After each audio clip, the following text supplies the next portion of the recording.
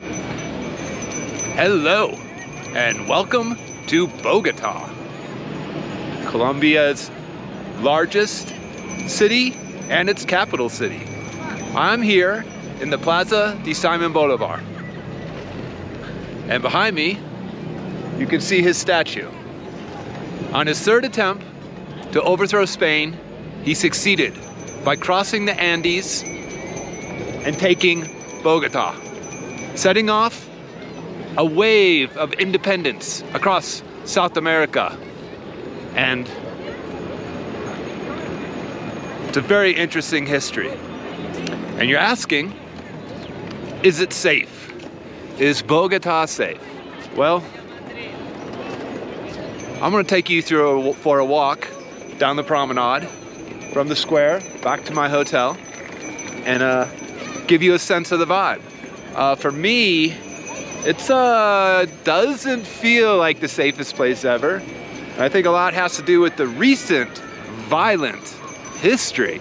Behind me, this government building was seized by the M19 in 1984.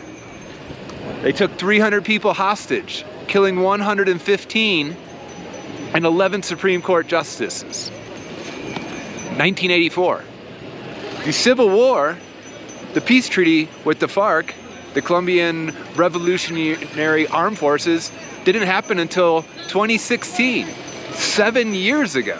This is all very, very fresh.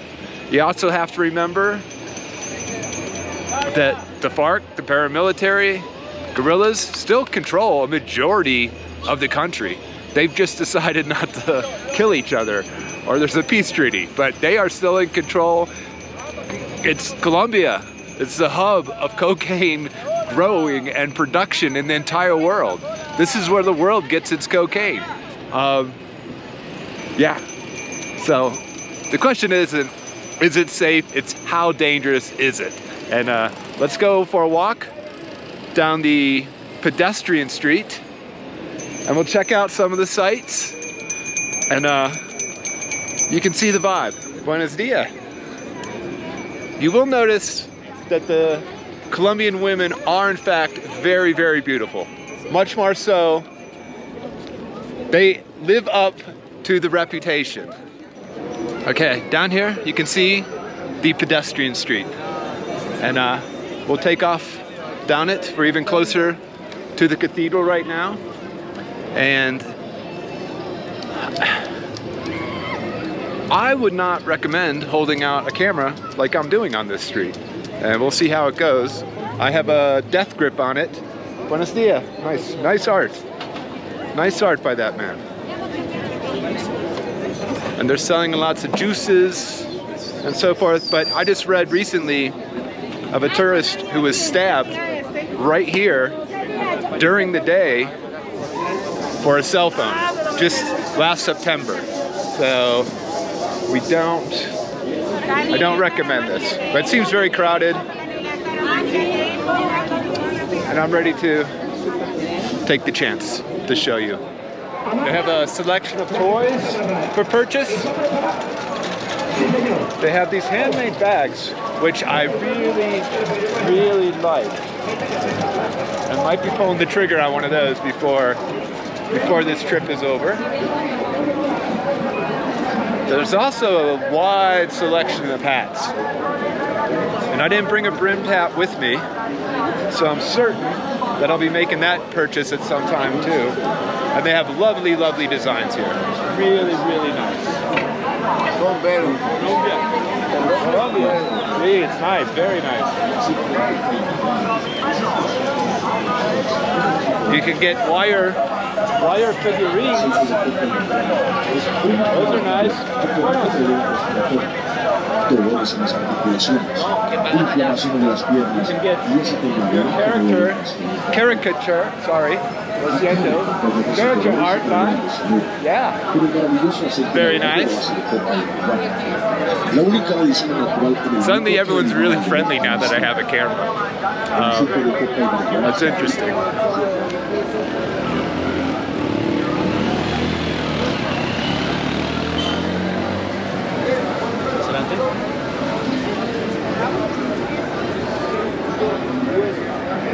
Buenas. Buena esa. And as you can see, the things to buy just continues and continues. There's jewelry, there's trinkets, more of those bags, colorful versions. Hello, amigo, welcome, welcome. Buenos dias. Weeks. So there you have an example, men with face tattoos. There's a lot of it. I almost feel like I need one to fit in, but that won't be happening. Now here, this is the food that is everywhere. These empanadas, wherever you go. You can't go 20 feet without there being an empanada for sale. I've yet to try one. I'm just not a fan of fried dough. But I shouldn't judge without trying one. Now I'm gonna be honest, this is the safest I've felt on this street since coming here.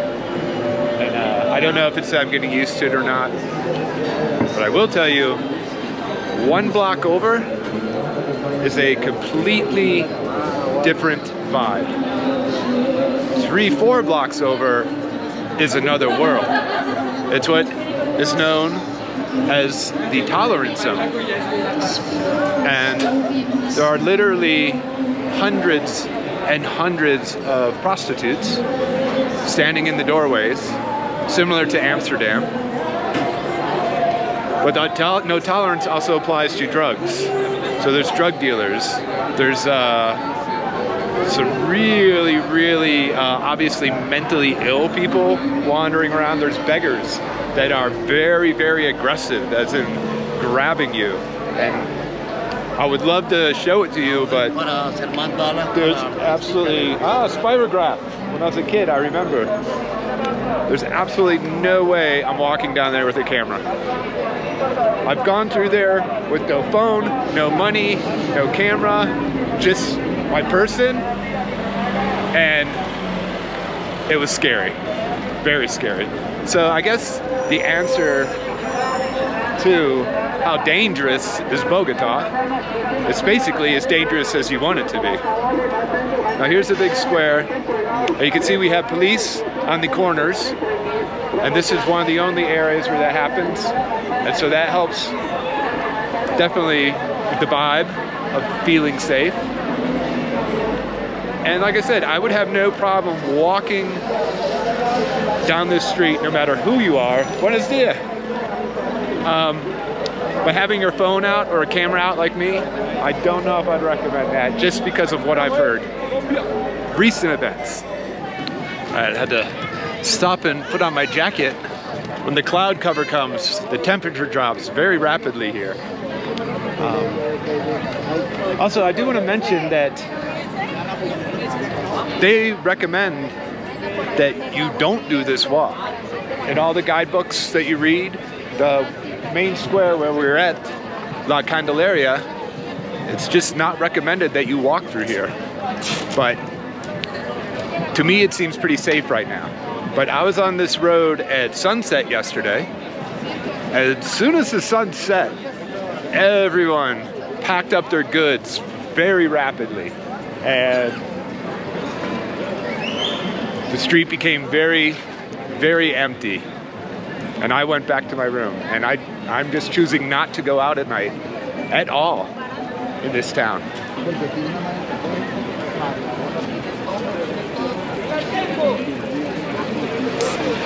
All right, I got my beer, and I met this nice gentleman who also has a passion for a good, solid afternoon beer.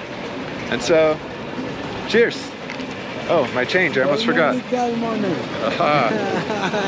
Gracias, whoa. Ciao. All right, let's go.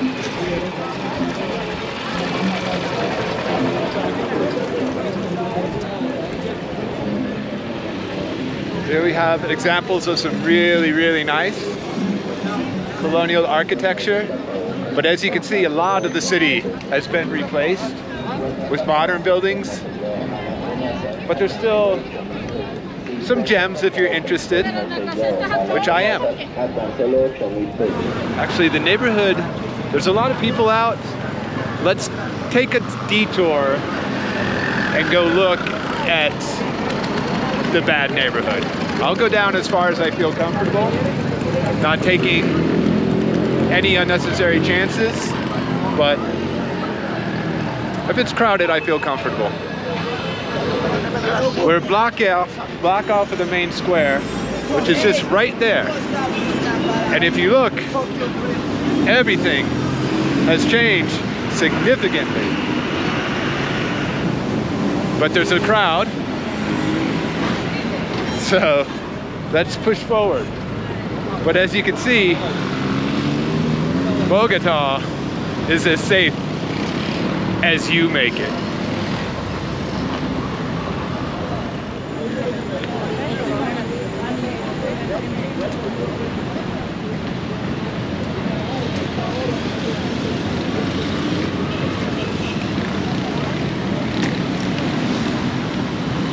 So there seems to be a very large police presence over there today. So I feel somewhat comfortable.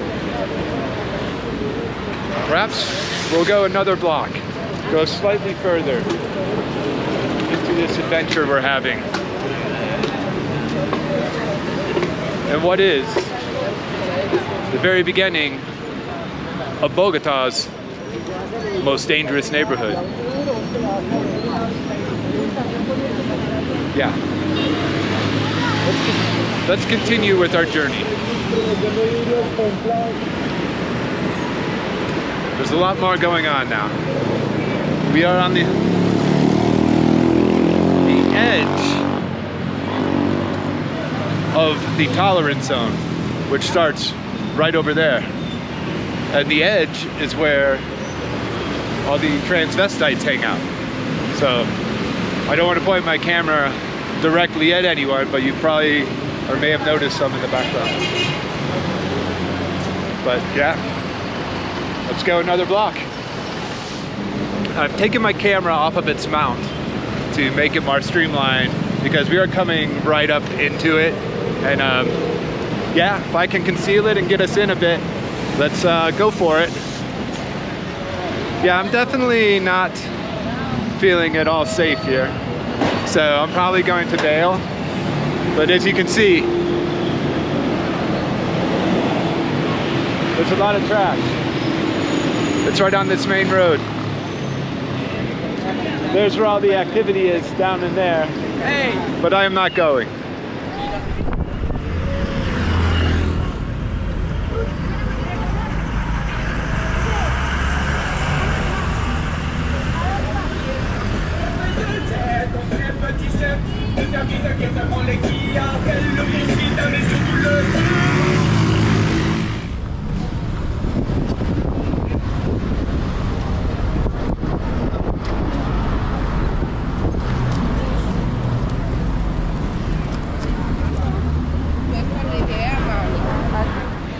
Yeah, I bailed. I wanted to go in there so badly, but I'm just too nervous. It's just too much attention drawn to myself holding a camera. I mean, there's always the option of taking a taxi and driving through it, but we'll head back to the main tourist area. Yeah, we went in we did a solid 4 or 5 blocks past the main tourist area. Gotta have your head on a swivel around here. But yeah, so we got a little hike to make it back, but we can do it. We have a barber shop. Buenos dias. Yo, gringo. Sí. Ben. Good morning, Ben. Sí, sí. I don't know what he's saying, but I'm just gonna keep walking.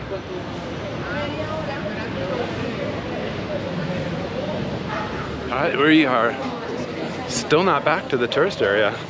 And we, yeah, we did some distance. We saw some things. I mean, at least you could see the neighborhood and how it changes. Buenos dias. And more litter, the lack of tourists, the lack of shops, the lack of street vendors, and they're slowly coming back. And women are back on the streets selling their goods, their wares. Ave Maria, hello my big Visco. How are you, man? Please ladies. What's that? See, beautiful and the mix plate. See, I tried. Okay, I tried. thank you. Many bad walks. Ciao.